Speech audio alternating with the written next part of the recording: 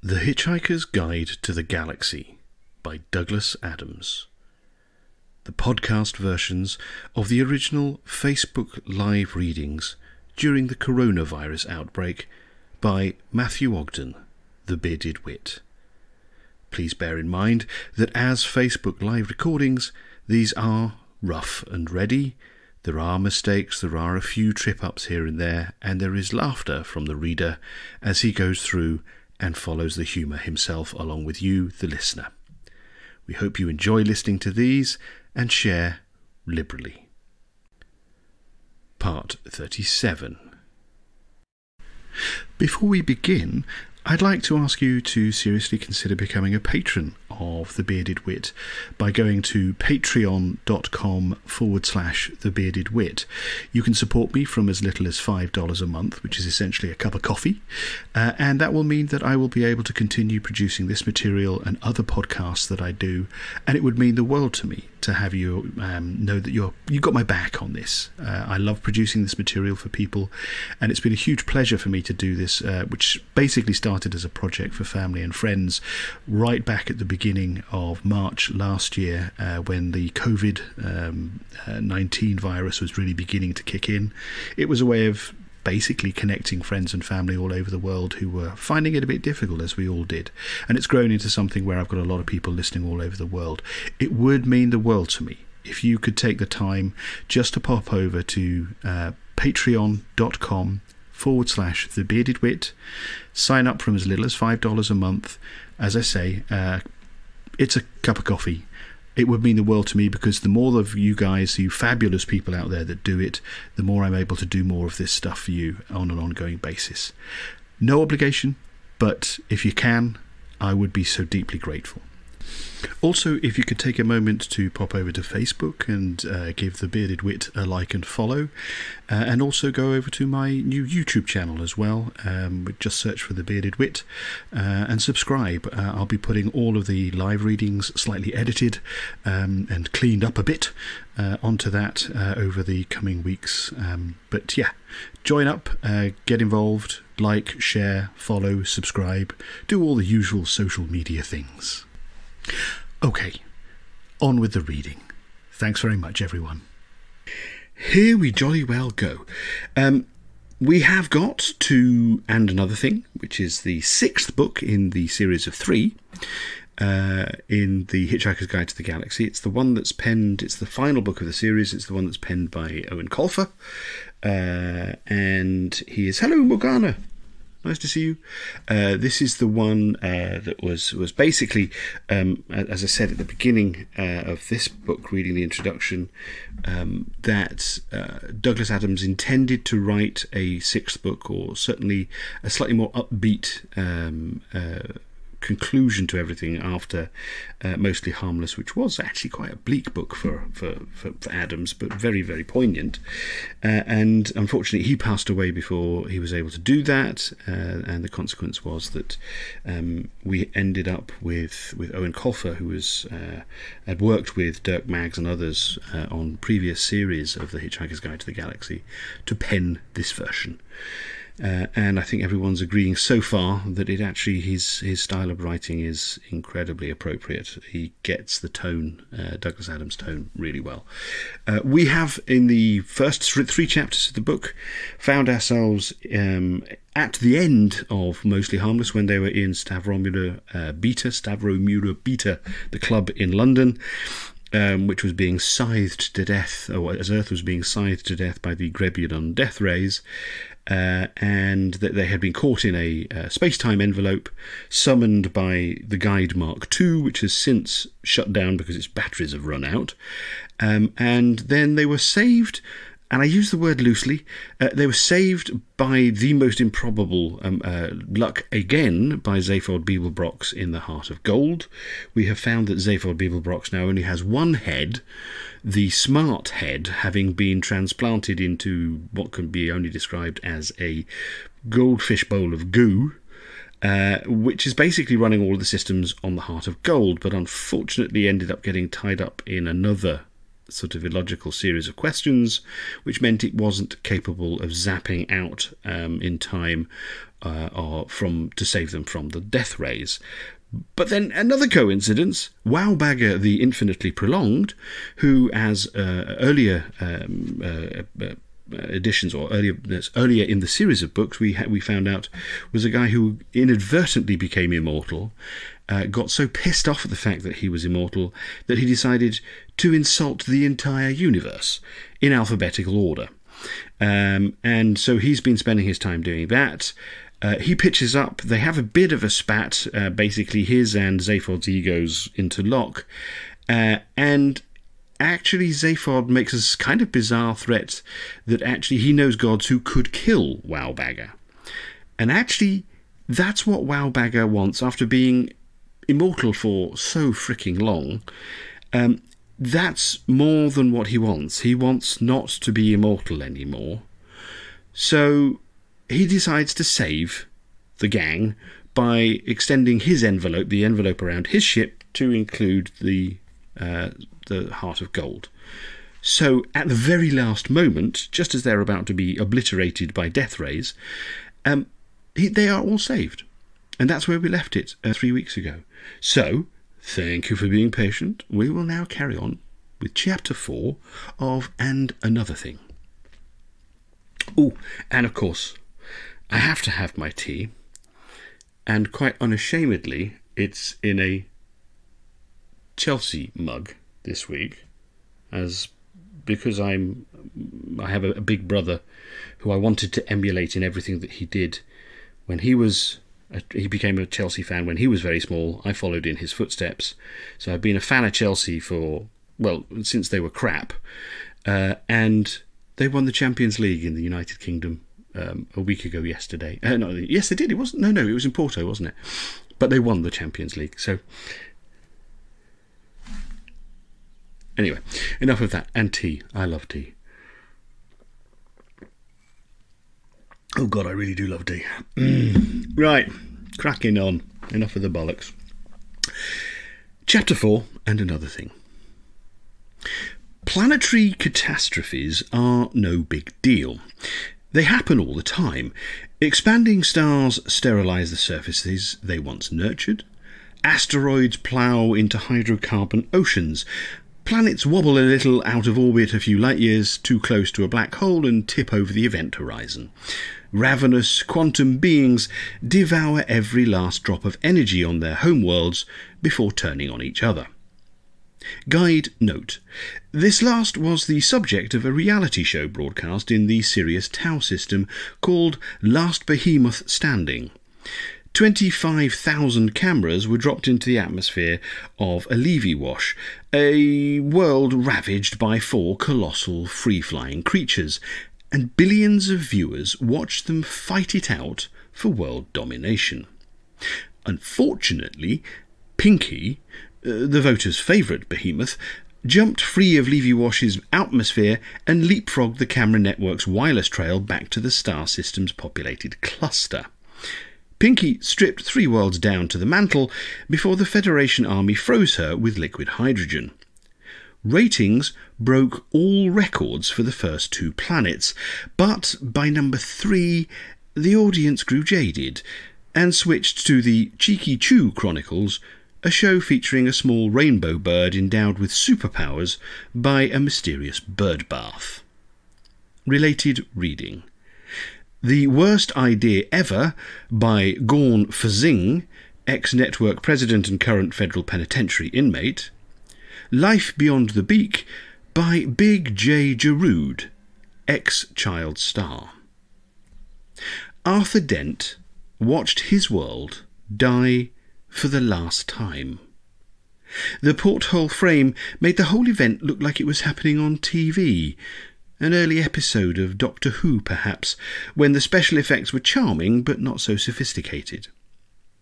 I can almost see the wires, thought Arthur. The death rays were the fat, tubular kind favoured by late 20th century animators, and the Earth itself looked like a football covered in papier-mâché. But it's real. Horribly so. The rays converged on the planet, peeling it like a blue-green apple. Arthur was sure that he saw New Zealand curl away from the Antipodes, a 1,000-mile-long tail of steam and debris flowing behind it. "I miss my beach," thought Arthur. "I miss not knowing anything for certain." Soon the planet was engulfed in a roiling cloud of steam and ashes. The death rays converged into a point like the tip of a pencil, and with one mighty push skewered the unfortunate Earth utterly, rending her from pole to pole.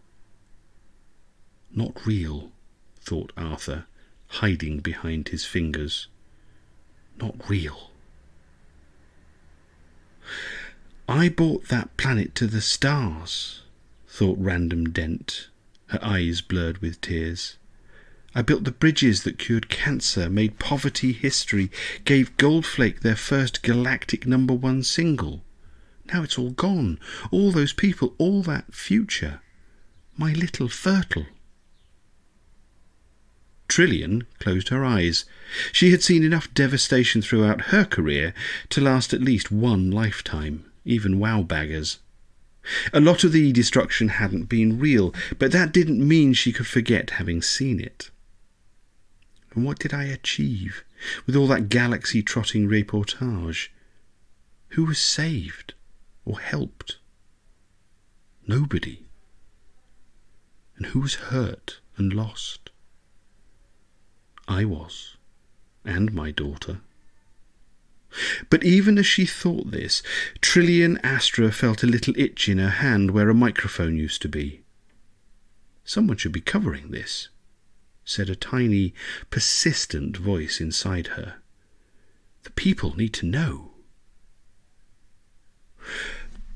Vogon Bureau Cruiser class hyperspace ship, the Business End. The Vogons were not bad people as such. It was true to say nobody liked them, and that their interpersonal skills didn't extend much beyond trying not to spit on the person they were talking to. But they weren't bad. That is, they would not blast your planet into atoms without the proper paperwork. With the proper paperwork, however, they would travel to the end of the universe and to as many parallel ones as necessary to see the job done. And, to be fair, most of them couldn't care less if they did spit all over the person they were talking to. Guide note. There is actually a documented case of a tiny Jartravartid being drowned during a conversation with a Vogon clerk. The Jartravartid had the temerity to present a petition and claim it was a legal document. During the ensuing coughing fit, the Jartravartid was first stunned by a semi-solid flembule and then quickly submerged. Related reading. 20,000 games to play in a Vogon queue by Magyar Hufun, written in a Vogon queue. TTGTPIAVQ the second by Magyar Hufun, written towards the head of the queue.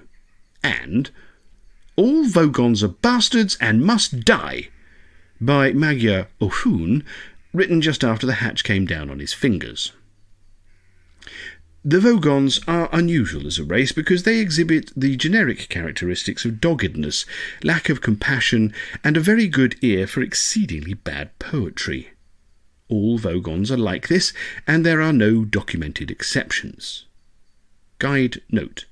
There are rumours of the existence of an underground group of Vogons on an outer Brantis Vogon world who call themselves True Heart Vogs. They like to sit in a circle and just say things without first submitting paperwork. Physically, Vogons are not attractive creatures.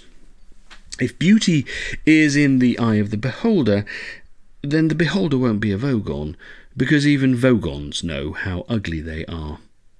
A Vogon head resembles nothing more than a giant prune, with extra deep wrinkles for the eyes and mouth. The body is a vast green buttery mound of flesh, with too few bones per square foot, and too many folds and flaps. The limbs are weak and ineffectual, and seem almost random in their placement. If a disturbed child were given a hard-boiled egg, a raisin and some spaghetti strands to play with, whatever they came up with would look like one Vogon or another. So, if all Vogons are repulsive, bureaucratic sadists, how does one get ahead in their society? It is a matter of being more Vogonish than the rest. The Vogons have a word for it. When one of their number distinguishes himself in the ruthless prosecution of his orders, then the man-hours and body count are ridiculously disproportionate to the importance of the task. When a Vogon forges ahead where others would have been discouraged by plural zones, hordes of silastic armour fiends, or the tiers of widows that hordes of silastic armour fiends, or the tiers of widows, that Vogon is spoken of in the halls of power as having kroomst. As in, that prostetnik Vogon beards, you see what he did to that orphanage? Barely a stick remains. That boy has real kroomst. Yeah, he's a kroomster. He's got kroomst coming out of his crimpter. Whenever a senior Vogon uses the term kroomst, all others must respond by throwing up both arms and echoing the word with much enthusiasm and spittle. The term kroomst could have been invented for I can't say prostetnik today. What is up with that? Try again. The term kroomst could have been invented by prostetnik Vogon Jeltz. In his distinguished career as fleet commander, he had never once failed to complete his assigned duties.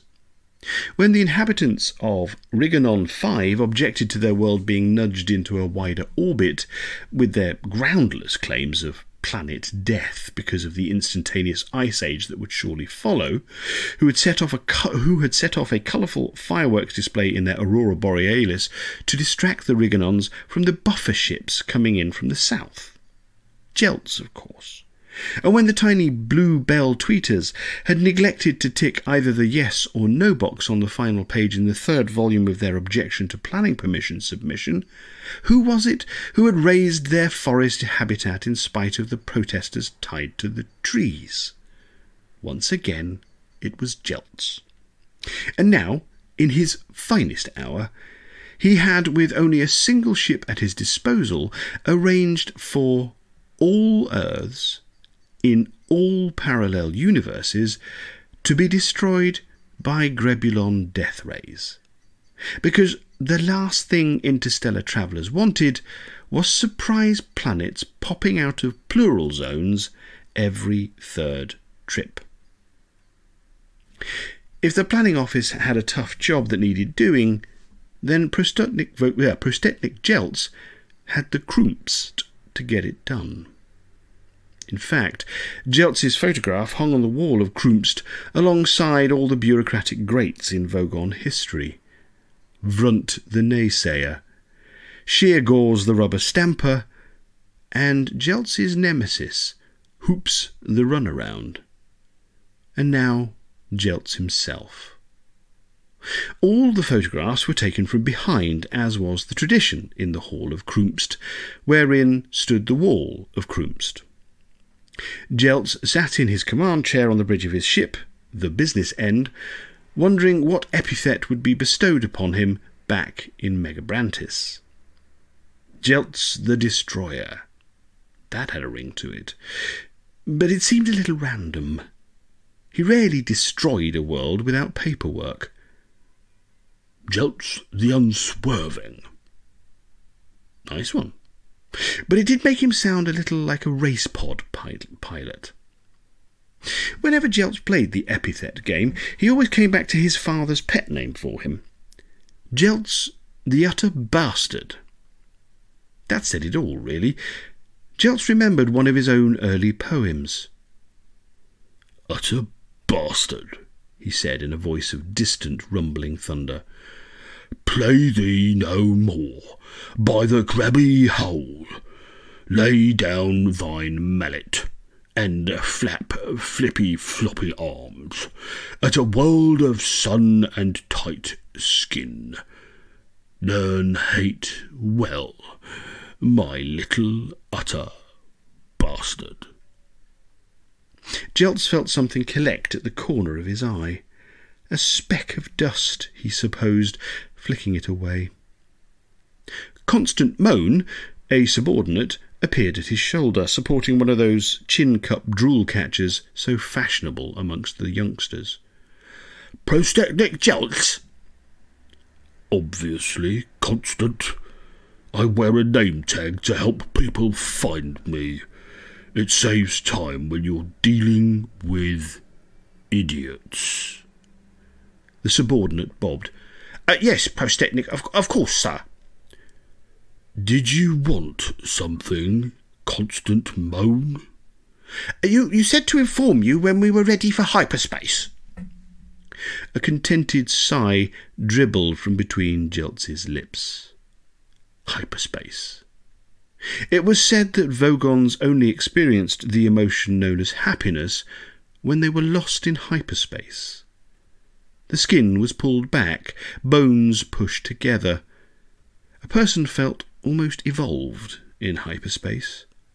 There was a lack of control that had a dark deliciousness to it, and there was a small chance that one could end up anywhere without the proper visa. "Very well, Constant. Plot our course through Earth space. Might as well be the first to use the route, now that there is no Earth in the way, and no Earthlings left to complain."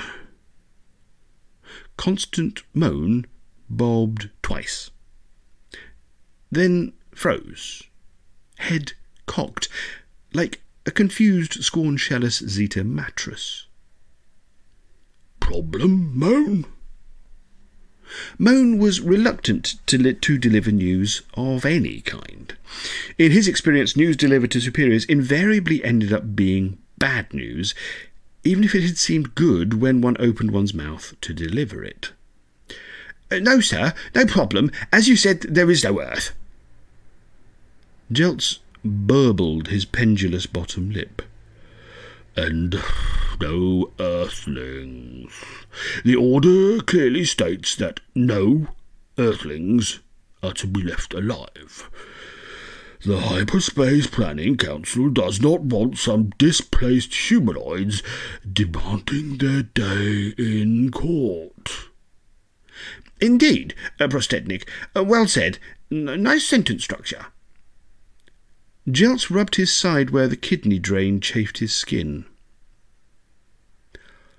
"Are there Earthlings left alive, Constant?" "There are rumours of a new colony in the Sulanius Nebula," admitted Moan, the words leaking out of his face. Jeltz gurgled for a moment. "Sulanius? Isn't the mythical Magrathea supposed to be in Sulanius?" "Correct, Prostechnik. Well remembered."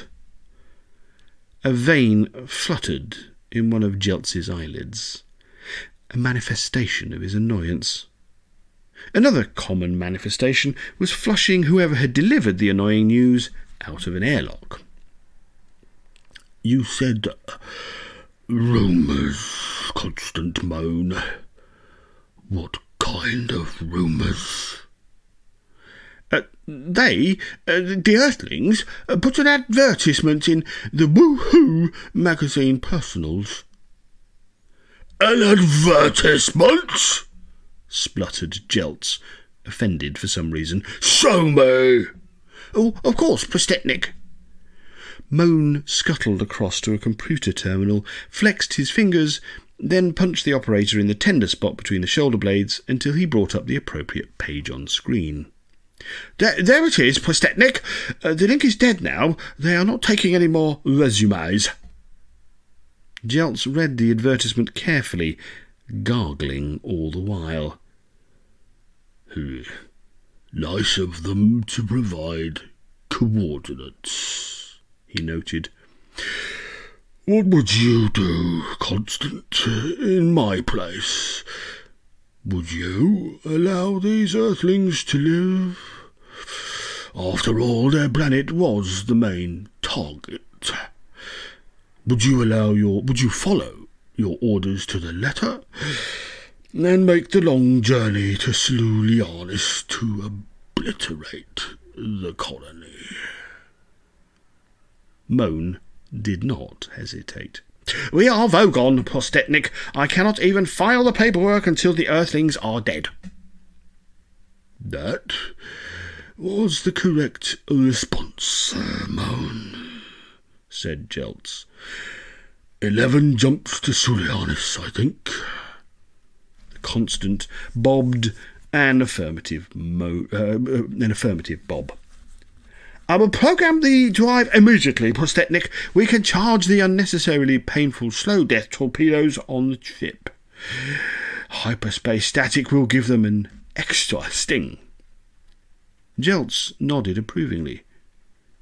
You, Moan, are an utter bastard.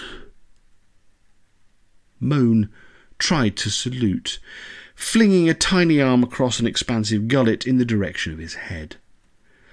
Thanks, Dad, he said. Wowbagger's longship, the Tangrishnia. Arthur woke to the sound of surf on the beach. Whoosh on the way in, rattle on the way out. The familiar noises came from below and to the left of his head, exactly as they should.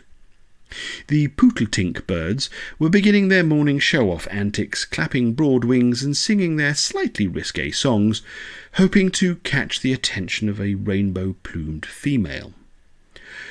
I am home, in my beach house. All that other stuff, with the Earth exploding and the green aliens, was all a nightmare. It was nice to see everybody, but why does there always have to be genocide? Arthur felt a sense of relief, and he breathed it in, inflating his lungs, relishing his daily decisions. Rich tea or digestives?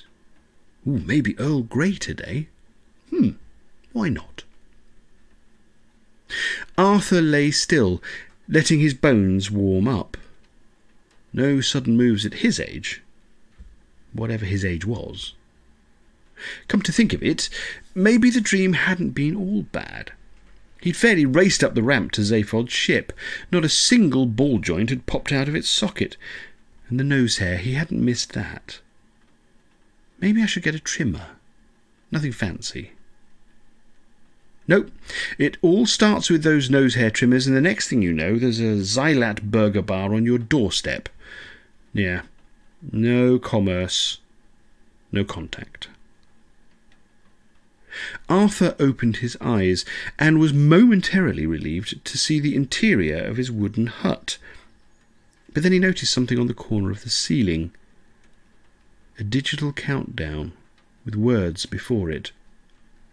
He closed his bad eye and read the words, which, amazingly enough, were in English. "Seconds to reality," read the words. Then a countdown. 5 seconds to reality, apparently. 5, 4... More reality, thought Arthur. Bugger. At 0, the beach was switched off, and Fenchurch appeared on Arthur's ceiling, smiling that off-kilter smile of hers, those arched eyebrows like slashes of oil pastels, blue eyes twinkling. "I can see you, darling. This is real." But of course it was not. "Hello," said Fenchurch. "Welcome to consciousness. If you enjoyed your tailor-made Easy Wake experience, please leave the program a feedback star. Would you like to leave a star at this time?" "What?" said Arthur. "Would you like to leave a feedback star at this time?" said the computer, upping the volume a notch. Yes. Have a star. Have 2. Why not?" Fenchurch smiled, and it was painful to watch. So beautiful. "Thank you, Arthur Dent. It has been my pleasure to monitor your dreams." And just like that, she was gone. again. No less painful than the first time. Reality was a small room on Wowbagger's longship, with grey interactive walls and a cubicle in the corner. Arthur decided that a hot shower would be extremely nice, but not too long, or he might relax and start thinking about Fenchurch. Not thinking about Fenchurch was going to be difficult, Arthur realised, as her face appeared on the shower door. "I am your chamber's body optimizer," said the computer's interpretation of his dreams. "Tell me what you want. Please start your sentence with, 'I want,' simple enough." "I want a nice shower," said Arthur, "and a shave. I want to feel good." "Shower, shave, and feel good. Are these the things you want?" "Affirmative," said Arthur, getting into the spirit of it. "Please enter the cubicle, Arthur Dent." Arthur unbuttoned his shirt and then had a thought. "Fenchurch, computer, could I have a little privacy?" "I am the computer. There is no privacy." It was ridiculous, Arthur knew. This was not Fenchurch. This was a still shot plucked from his memory. "Nevertheless, could you shut your eyes?" I don't have eyes." "Turn off your cameras, then, and take the face away." "While you were in the optimizer only. After that, I will resume monitoring." "Knock yourself out," said Arthur, dropping his clothes into a hamper, which made a sneezing noise. "Holy shit," said the computer. "What kind of language is that for a computer?" "I got this phrase from your memory. Apparently you used it all the time at the BBC." "I had good reason," muttered Arthur. "Bloody producers." "These clothes have a stinko factor of 12 and are carrying several viruses, not to mention the 12 million dust mites which I just mentioned. Your speech patterns are very strange. At any rate, these garments really have to go." "Wait!" "No waiting, Arthur Dent. Those mites could get into my circuits, and then where would we be? Floating dead in space, that's way. Kiss your shorts goodbye." The hamper growled and shook slightly as Arthur's clothes were incinerated. "Now," oh, excuse me. "Now, into the cubicle with you. 5 minutes, and then my cameras are back on." Fenchurch's face disappeared, and Arthur stepped tentatively into the stall. "No peeking." 4:59, Arthur Dent. 4:58. "OK, I'm in. Arthur glanced around. "Won't I need a towel?" "Whatever for?" asked the computer. Arthur barely had time to wonder what kind of shower he was in before dozens of glowing lasers shot from crystal nodes set into the walls, bathing him in crimson light. Arthur's first thought was that he had been lured into a death cubicle, but when he opened his mouth to scream, a laser shot inside and scraped his tongue. He lifted an arm to cover his mouth, and another laser trimmed and buffed his fingernails. The laser scrubbing was thorough and not altogether unpleasant once Arthur relaxed and accepted what was happening. Dirt and skin cells were sloughed off and collected by a recycling vacuum in the tray. He selected a hairstyle from a V catalogue, and his scalp tickled as the lasers coiffed his locks. "Smile, please, Arthur Dent," ordered the computer. Arthur complied, and his teeth were whitened by a jittering beam. "I feel good," Arthur realised. "I feel better than I have in years." The cloud of skin, hair and grime settled, and Arthur stepped from the cubicle to find a suit lying on the bed. As soon as he saw the suit, Arthur cringed. It took him a minute to figure out why. "Bugger me," he breathed. "Eaton House." It was his school uniform from a preparatory school, complete with striped tie and green cap. Fenchurch appeared on the wall. "Do you feel good, Arthur Dent?" Arthur covered himself with a handy pillow. "Oh, yes. Yes, I do. Can't I have something else to wear?" "You dreamed of this, Arthur Dent, so I made it in your size. There are no more clothing credits for this cycle. Is there something wrong with these garments?" Arthur ran his finger along the green jacket's crimson lapel. "No, nothing wrong, I suppose. It's just that this is a school uniform." "It is clean." "Yes, I know. Free of viruses and dust mites." "Good point, but hardly age-appropriate. And it has nostalgic value. I have helped you to recapture your youth, Arthur Dent. Don't I get a thank you?" "I suppose so." "You suppose? Holy shit! Oh, OK, all right, thank you." Fenchurch was miffed. "After all I have done for you, the 20/20 vision and the kidney stones—" "What?" said Arthur, alarmed. "Didn't you notice your improved vision? I fixed your retina. Also, my scanners detected a cluster of kidney stones, so I pulverised them. I would love a machine like that." Arthur closed his good eye and realised that his other eye was also a good one. "But that's amazing. But shouldn't you have asked?" "Should I?" "Wowbagger allows me independent choice in basic health matters. If you step back into the cubicle, I can return your eye to its original state."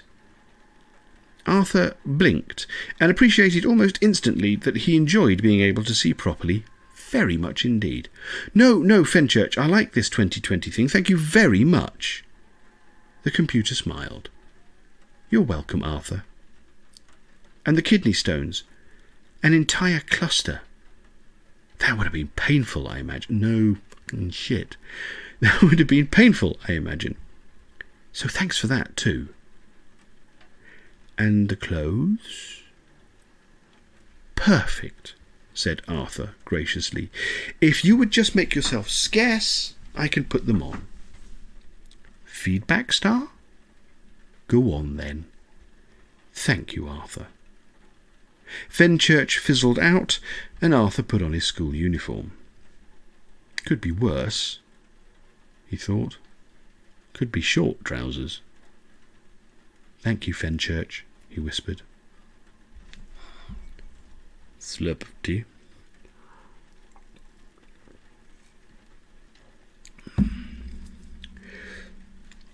Oh, God, I love tea. Sorry. Arthur bumped into Trillian in the corridor. "Blimey," he said, taken aback. "You look fantastic, Trillian." "Really, Arthur?" Arthur Dent had that particular English personality defect where he dissected any compliment he gave shortly after giving it, effectively hobbling himself. "I mean, you always look fantastic. It's not that you didn't look fantastic before. You look extra fantastic now. Mega fantastic, I suppose I should say, seeing as we're in space and all that." Trillian wore a smart electric blue trouser suit and wedge boots to her thighs. "The computer picked this outfit out of my head. I wore it to an interview with the president of the Sirius Cybernetics Corporation. Or rather, I dreamed I wore it in the construct." "Well, whatever, it suits you." "Plus, the computer treated me to a face peel," Trillian confided, leaning in close, "and balanced out my vitamin and mineral levels. I feel like I could run a marathon." "Me too." Trillian tugged the sleeve of Arthur's jacket. "No need to ask where you went to school, then." "Lucky I wasn't dreaming of the nightclub in Cottington, or I would be wearing shoulder pads right now." "Nice cap, though." Arthur hurriedly snatched the hat off his head, stuffing it in a pocket. "Oh, didn't realise I had that on. Habit, I suppose. Have you seen Ford?" "I have, actually. He trotted past me on his way to the bridge." "Anything different about him?" Trillian frowned. His hair did seem unusually shiny. "Oh, and it was blue." Arthur was not surprised. It was only a matter of time. "The computer in your room, what did it look like?" My cat, Copernicus. Imagine that. Very clever trick. How about you?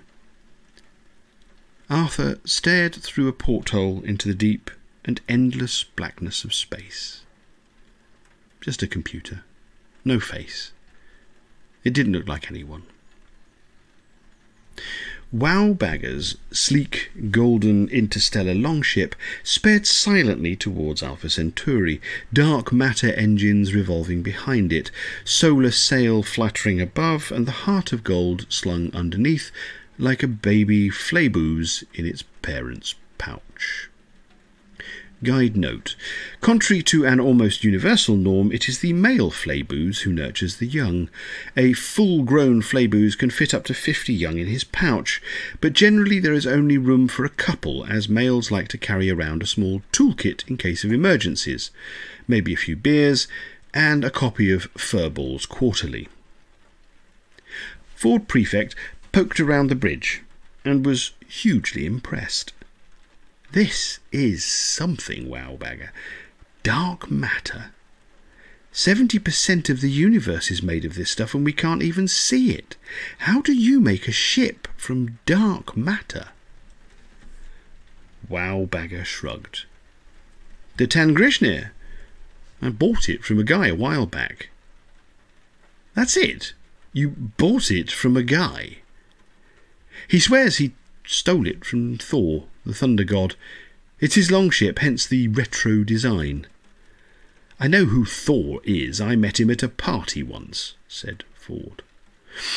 Tangrishnir was one of his goats, apparently. I was going to replace the horned ram figurehead, but I've heard that Thor is a bit dim, and I was worried that he wouldn't recognise the ship with the new symbol on the prow. I'd hoped that maybe he would come after me, dash my brains out with a big hammer. Wishful thinking, guessed Ford. Looks like it. No sign of him so far. Wowbagger leapt from his chair. Look, can you not touch that? Random was twiddling a glowing button on a console. Excuse me, she said, but meant something entirely different. It's just that I've been on my own for a very long time now. I have things just the way I like them. One push on the wrong knob and we could all end up on the outside looking in, which would be a slight annoyance for me, but a lot more serious for you people. So what is that button you're so sensitive about? That is my coffee maker. What? It took me decades to get the foam just right. Oh, for Zark's sake! Everything is Zark with you. You might show a little more gratitude. I just saved your lives. I didn't ask you to, said Random, eyes blazing beneath her long fringe. Wowbagger was beginning to regret inviting these people on board, but the hyperspace jump would have killed them on their own ship. No shields, no buffers, no gyro. They would have been shaken like beads in a rattle travelling at incomprehensible speeds with no fitted safety belts. I am delighted to say, young lady, that I will not be the object of your detestation for much longer. But I like detesting you, said Random sweetly. Guide note. Given Random Dent's instant and irrational hatred of Wowbagger the Infinitely Prolonged, it was inevitable that he would eventually become her stepfather. The well-known actor Angus DeBoeuf, who played a psychiatrist on the hit show Psychorama for 7 series, postulated that single mothers feel an attraction to males that is proportional to the revulsion of their teenagers feel towards the same person. Though not actually a qualified psychiatrist, Mr. DeBoeuf does have 4 brains and silky hair, so his opinion carries considerable weight, especially among that section of the galactic population that wears slippers in the afternoon. Related reading: The Happy Teen, A Fairy Tale by Jimmy Habry K. Trust Me, I Play a Doctor by Angus DeBoeuf. Wowbagger plucked a face mask from its niche in the wall and strapped it over his nose. I had forgotten what people were like. he said, breathing deeply. Use this experience.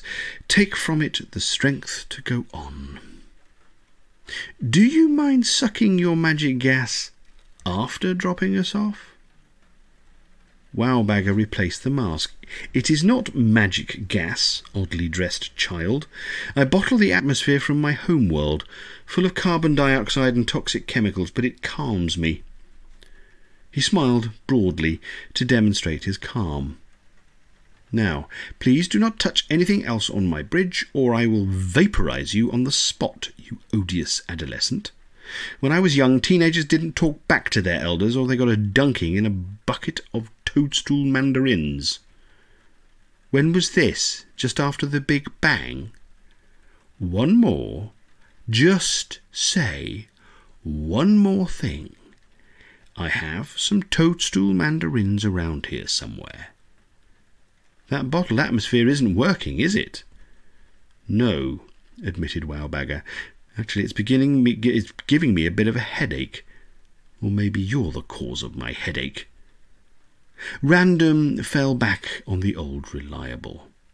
I hate you, she screamed, and stormed off to her room, presumably to replicate more black clothing. Don't feel too badly, said Trillian, hurrying after her daughter. She hates everyone. Another guide note. A little too close to the previous one, but still educational. Toadstool mandarins are a form of toxic jellyfish whose tentacles are loaded with entheogenic venom. The effects of a mandarin sting are threefold. The first is a sharp, stinging sensation. The second, a nasty red welt, which may fester if not treated with a salve of toadstool mandarin doo-doo. And the third is a bolt of self-awareness, thanks to the entheogens in the venom. Having been stung, a victim's typical reaction will be something like, Ow! Zark! That hurts! Then, Oh no! Look at this nasty red welt! I'm in the swimsuit competition later! And finally, What? I'm a latent misogynist with father issues? If a person is allergic to mandarin venom, one sting will prompt total self-awareness, leading to either immediate catatonia or a career as a talk show pundit. Wowbagger managed to lure the males to the conference table with a promise of a dragon slammer, an alcoholic drink so fantastic that it made the Pangalactic Gargle Try that again. An alcoholic drink so fantastic that it made the Pangalactic Gargle Blaster taste like bilge water. This argument didn't impress Zaphod much, as he had developed a bit of a bilge water habit during a particularly boring state cruise on the tranquil sea of no surprises, please, on the planet Inocudamus during his inaugural year as president. They sat around an obsidian table, which glooped and grew as more people pulled up chairs. So, what about this dragon slammer, then? Asked Ford, finger-combing his thick azure locks.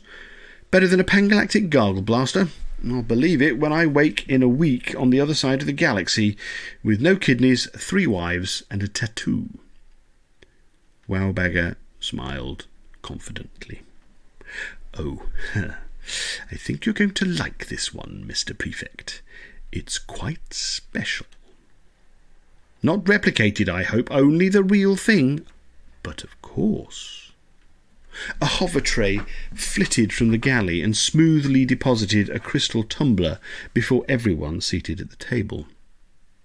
Zaphod sniffed the contents of the tumbler. Smells like water to me, partner. It is water, confirmed Wowbagger. Pure Mega Mountain spring water from Magramel. Big deal. Wait for it, fat ass. There's no need for that. I've already promised to have you killed. Wowbagger touched the table, which rippled and produced... Oh, sorry, I haven't been doing Zaphod's voice. Wowbagger touched the table, which rippled and produced a bowl of small speckled eggs. These are sea dragon eggs. The sea dragons are a new species of tiny God almighty. Syngnithidae, found in the shallow tropical waters of equatorial Cacrifoon. Should I be writing this down? Asked Ford jauntily. Wowbagger forged ahead. The males hatch every 10 years and live for 4 seconds. When they die, their essence, soul, if you will, is released into the water. I'm reluctantly interested, said Zaphod. Soul drinking sounds wonderfully depraved. Do as I do, instructed Wowbagger. The green immortal popped an egg into his drink, then waited as an infrared lamp caressed the tumbler from below. Seconds later, the egg became translucent, and a small sea dragon could clearly be seen wiggling around inside it. It's like a dragon, only from the sea, said Zaphod with childlike awe. The dragon chewed its way from the egg, paddled around awkwardly for a moment or two, then clasped a claw to its heart and began to vibrate. A tiny golden cloud of lightning spread from its heart to permeate the water. "Down the hatch," said Wowbagger, and swallowed the lot. Ford and Zaphod followed suit, and were immediately blown from their seats. They lay spasming on the ground and singing the Melly Melly scene from Pantheau's Hrung Disaster Opera in perfect harmony. From a floating diagnostic gel cube in a bank of sensors and wires, Left Brain took the third part. Said Wowbagger. All I ever get is heartburn. Arthur decided to give the Dragon Slammer a miss.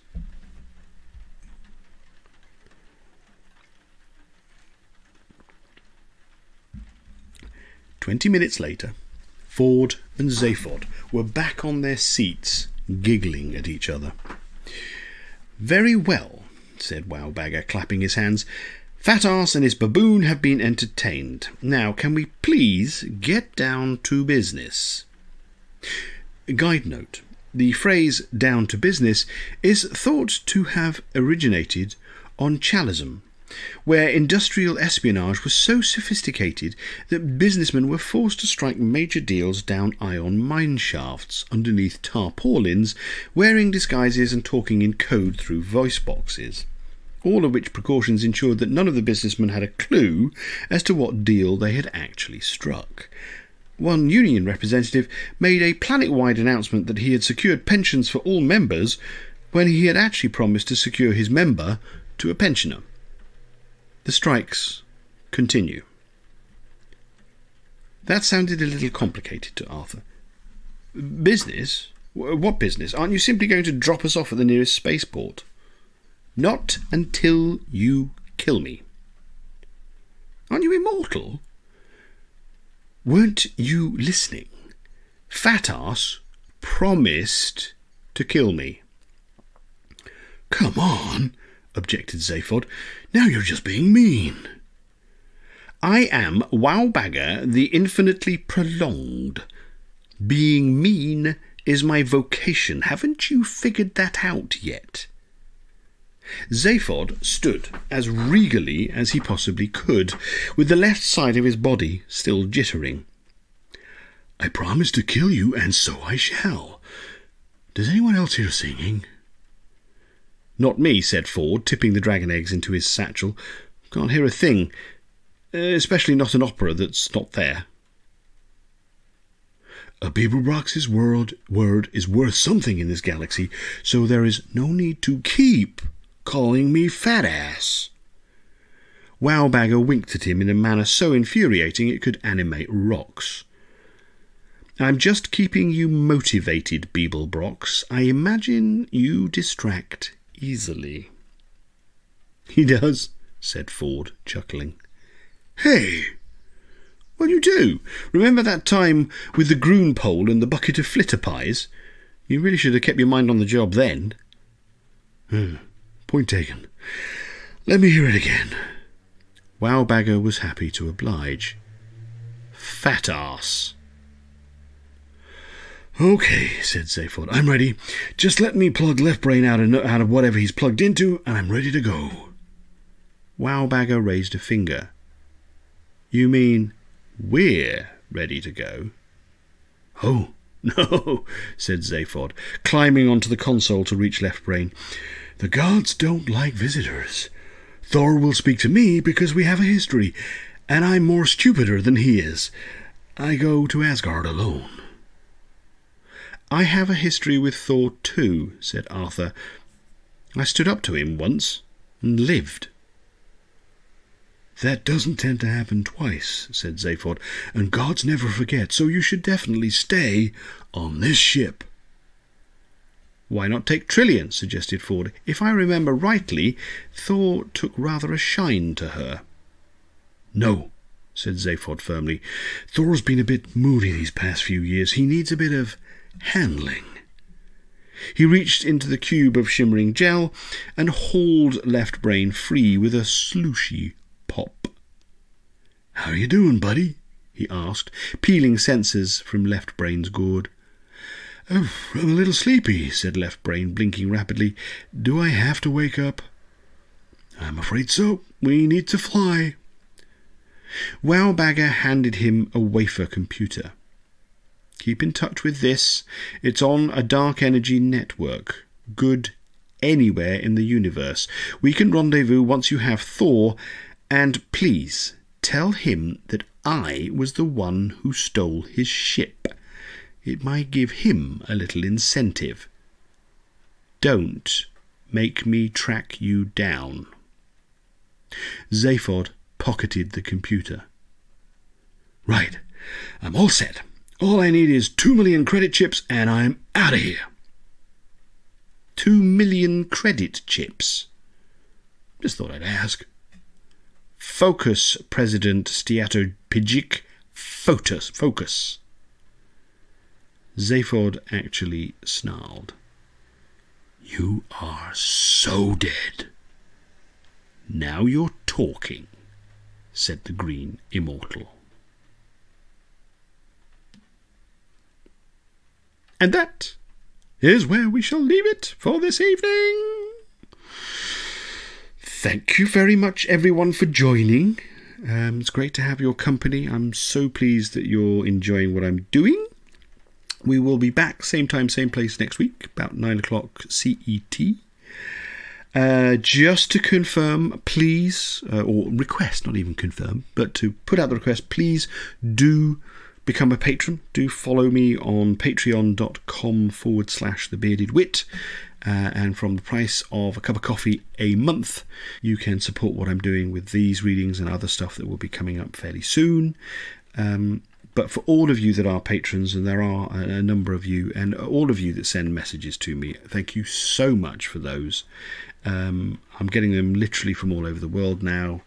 It's very humbling. I'm so pleased that you're enjoying this. We're 37 episodes into it now. And I didn't think that we would get this far, to be honest, when we started. And it's only because you guys are obviously enjoying it and supporting me in the venture that I'm able to keep doing this. So please do stay with us. And as you can see down here, come up.